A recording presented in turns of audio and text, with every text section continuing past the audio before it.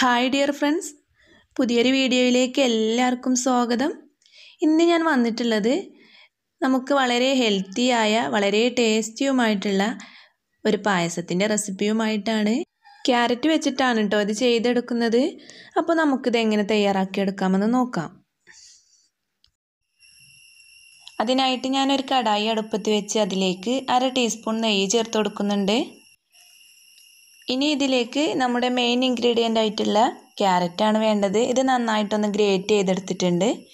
ഇനി നമുക്കിതൊന്ന് കടായിലേക്ക് ചേർത്ത് കൊടുക്കാം.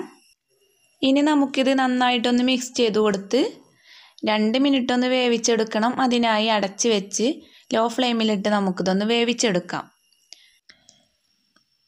ഇനി നമുക്കിത് 2 മിനിറ്റിന് ശേഷം ഒന്ന് തുറന്ന് നോക്കാം.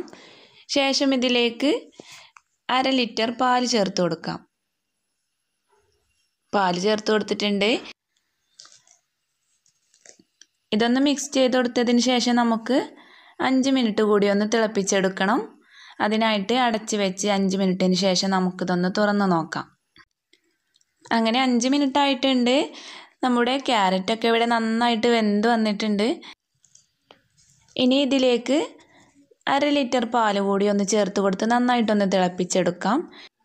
ഈ പായസത്തിലേക്ക് നമ്മൾ ടോട്ടൽ 1 ലിറ്റർ പാൽ മാത്രമാണ് കേട്ടോ ചേർത്ത് കൊടുക്കുന്നത്. അങ്ങനെ പാൽ നന്നായിട്ട് തിളച്ച് വന്നിട്ടുണ്ട്. നമുക്കിനി ഈ സമയത്ത് 2 മണിക്കൂർ കുതിർത്തെടുത്ത 1/2 കപ്പ് ചൊവ്വരി, സാബുനരി എന്നൊക്കെ പറയുന്ന ചൊവ്വരി ചേർത്ത് കൊടുത്ത് നന്നായിട്ടൊന്ന് തിളച്ചിട്ട് വരട്ടെ. 5 മിനിറ്റ് ആകുമ്പോഴേക്കും നമുക്കിത് നന്നായിട്ട് തന്നെ വെന്ത് കിട്ടും. അങ്ങനെ 5 മിനിറ്റ് ആയിട്ടുണ്ട്. നന്നായിട്ട് വെന്ത് വന്നിട്ടുണ്ട്. ഇനി ഇതിലേക്ക് ഈ സമയത്ത് 1/2 കപ്പ് മിൽക്ക് മെയ്ഡ് ചേർത്ത് കൊടുക്കാം.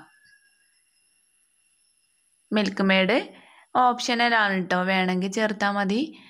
മിൽക്ക് മെയ്ഡ് ചേർത്ത് കൊടുത്താൽ നമ്മുടെ പായസത്തിന് നല്ല ടേസ്റ്റ് ഉണ്ടാവും.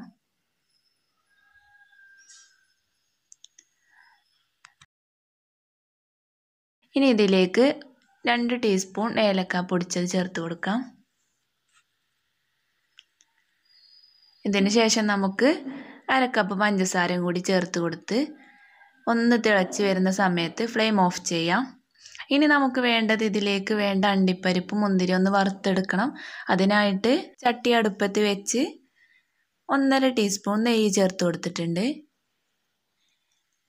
ഇനി ഇത് നന്നായി ചൂടായി വന്നതിന് ശേഷം നമുക്ക് കുറച്ച് അണ്ടിപ്പരിപ്പ് ചേർത്ത് കൊടുക്കാം.